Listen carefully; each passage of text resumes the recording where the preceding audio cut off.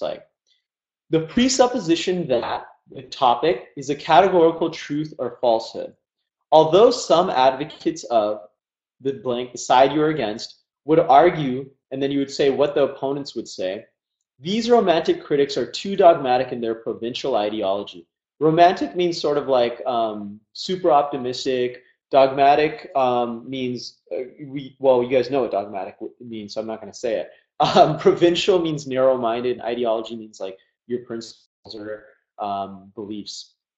And then you want to add a general sentence regarding the topic here, and then you put your prominent archetypes that exemplify how the side you believe in are example 1, 2, and 3. So let's try this out. Let's say the topic is, does curiosity benefit us? I would say you would start your essay like this. The presupposition that curiosity benefits us is a categorical truth.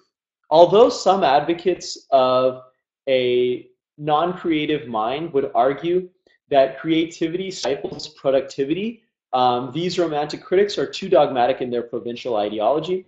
And let's say I'm really nervous, I can't add a general sentence. Three prominent archetypes that exemplify how curiosity creates great benefits for society are the F. Scott Fitzgerald's The Great Gatsby, I don't know, you could say another historical example in current event. I'm just doing this off the top of my head, but no one cares if there are hundreds of essays created for this exact template. Yeah, that's a question. There's actually probably thousands. And the problem is there's nothing wrong with it because SAT essays have to be scored in a standardized way. It's a standardized test, right? So even if the essays look exactly the same, that's fine because they can't change your grade just because they know that there's a template out there like this. B, I'm giving you a template, basically the template that I scored a 2400 with. So it's not like it's plagiarism because I'm saying here you're free to use it. C, a lot of students change it a little bit. And then D, creativity is not a criteria. So like they can't grade you in down because it's because of lack of originality or something like that. Okay. So anyway, getting back to it, I think someone asked before, should you talk about the opposite position and shoot it down? Yeah, it's a great way, and it's actually built in the template.